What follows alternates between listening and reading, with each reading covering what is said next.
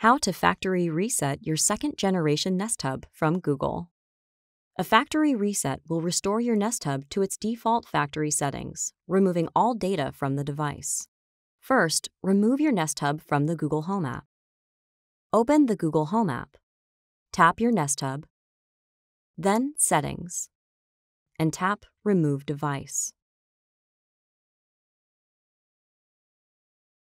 Next, press and hold both volume buttons on the back of your display for about 10 seconds. Your Nest Hub will let you know it's resetting. If you change your mind, just release the volume buttons before the reset starts. When Restarting appears on the screen, the factory reset has begun. Once the factory reset is complete, your Nest Hub is ready to set up again. To learn more, visit the Google Help Center.